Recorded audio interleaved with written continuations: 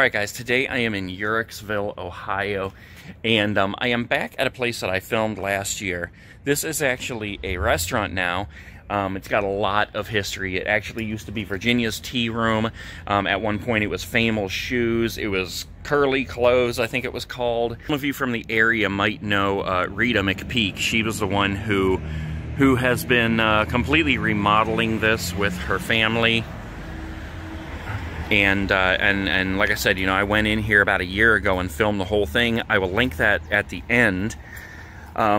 Pretty good video, actually. But she has it up for lease right now. And it's totally decked out inside. It's made up to be a restaurant.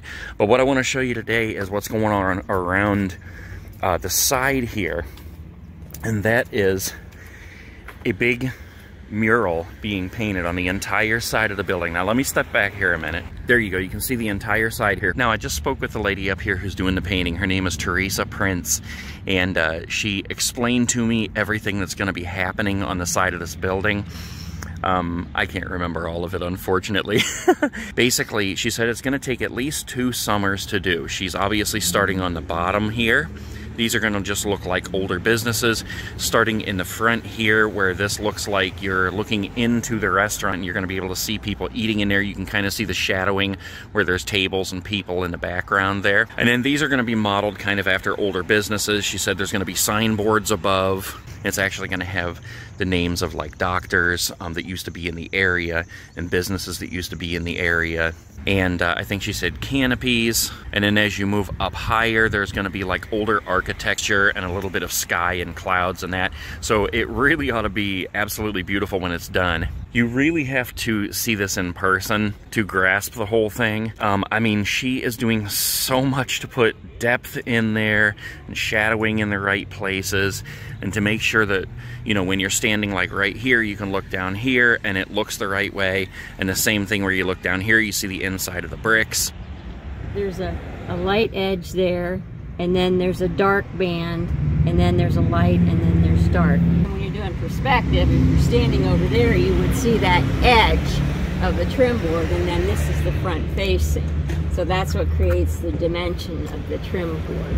I'm going to highlight the center part, and that'll raise it up, and then I'll be putting a dark black edge, and that'll make it look like it's the inside edge. This is just an absolutely enormous building already, so I can only imagine how long this is going to take, but I will definitely be down here to do updates as this comes along. Now let me take you around the back here for a minute and show you something else. Like I said, when Rita was redoing this, she had her whole family involved, her mom and her dad. And around the back here, this same lady painted a little painting on the back that I thought was pretty cool. And this right here is a depiction of Rita's mom. I thought that was pretty cool. Look, we got the little pupster here and the robin, and then that's her mom just kind of watering the plants there, I guess. And then up in the front here on the side, she said that they're going to have a depiction of Rita's dad also. I think she said he's going to be up on a ladder or something. I honestly don't remember. Oh my god, she told me so much information here. If you watch the other video that I made inside the building here, you will see where there is like a... I can't even think of what you call it. Almost like a decoupage wall where it's all older newspaper articles and things.